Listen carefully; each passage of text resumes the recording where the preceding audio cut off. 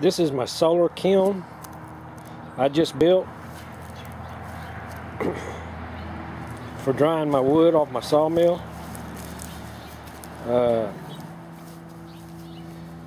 This down here is a foundation vent, one of them automatic ones that opens up about 70 degrees.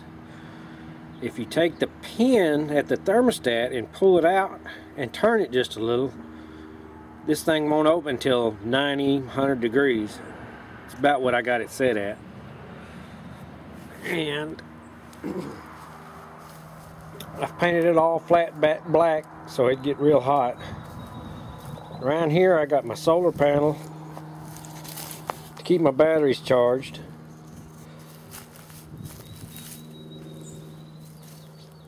And as you can see, there's a little fan in the side. There's one in each end. Them are just tower fans, the server fans that go in a computer tower. And they draw less than an amp, but they put out a lot of air. Well, anyway, I'll open it up and show you the inside.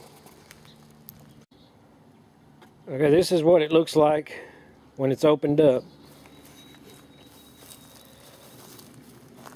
As you can see, I got it loaded up with some 2x4s that I've cut on my sawmill. Back here, you can see I used an old mercury type thermostat, and I've got that set at right at 100 degrees. And when this thing gets to 100 degrees, the fans will cut on and circulate the air. Here's the other fan in the other end. And I lined the bottom with that bubble wrap type insulation. There's a metal frame underneath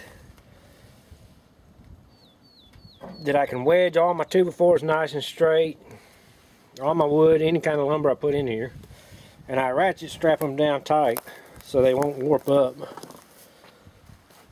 And that's basically about it. Like I said, it'll get hot in there. Once it reaches 100, it'll start blowing air through it pretty good. And with that metal gets extremely hot, so it don't take no time to heat up. That's it. Pretty simple to make. I know that lid looks heavy. It's 12'6" wide, so I can put 12-foot stuff in it. That lid's not as heavy as it looks. I don't have any problem picking it up. I thought it'd be heavier, but it's not. That's basically about it. It's pretty simple.